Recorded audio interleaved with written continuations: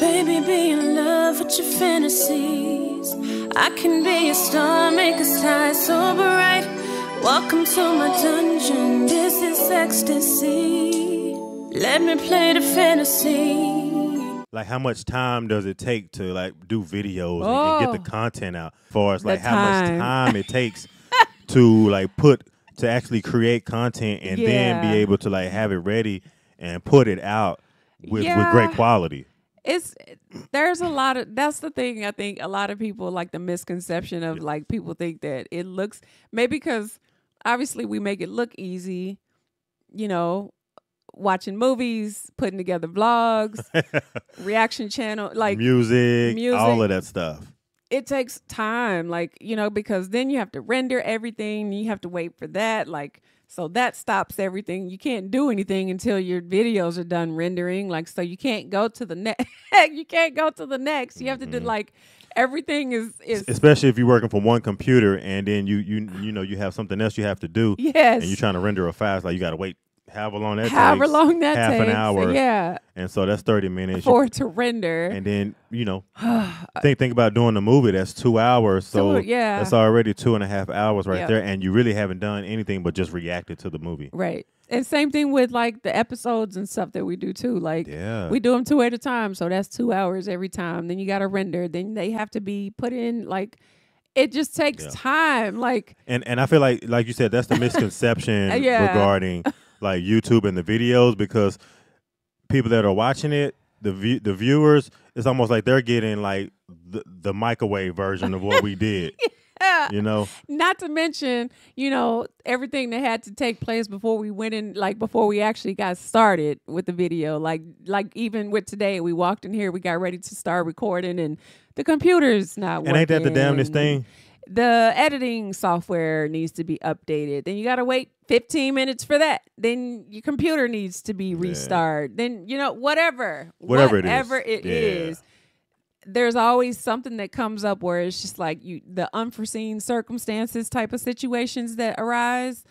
That happens a lot, yes, ma'am. You know, more often than you would think. And I'm sure we're not the only ones. I know that there's some creators out there like, Thank you for saying that and bringing that up, because people just don't understand. They just don't understand. And it's a lot of people out there. It's some that do. Yeah, I feel like the people who get it, but a lot of people don't get it. Like, you know, because especially when, you know, we get a lot of requests about doing things and, you know, songs and this and this and that. And it's just like there's a lot of pressure. Yeah. Like it feels like sometimes there's a lot of pressure built up to get things done, because then you got people asking us like, well, when is the next this coming out? Well, why is this coming out? And when is this coming out? And you guys have done this 3 times and y'all haven't done this. And it's just like,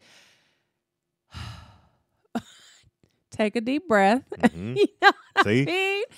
Because ultimately it puts pressure on us, and you know, we're already stressed to some degree, but then we already got the pressure on ourselves. Yeah, so. Like with everything to deliver content. But then, you know, there's always, you know, the people that are like, you guys are not, I'm unsubscribing because it took y'all 5 days to put the video out. Yeah, it's like, I didn't have anything to do with that. Like, I'm doing the best I can. And like, you just want to scream that to the world sometimes. And it's like, they don't care. They don't care to hear what issue or what problem you have going on. They just want what they want when they want it.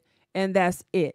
But it also teaches you as well, as far as like, you know, being a supplier and then the consumer. Yeah.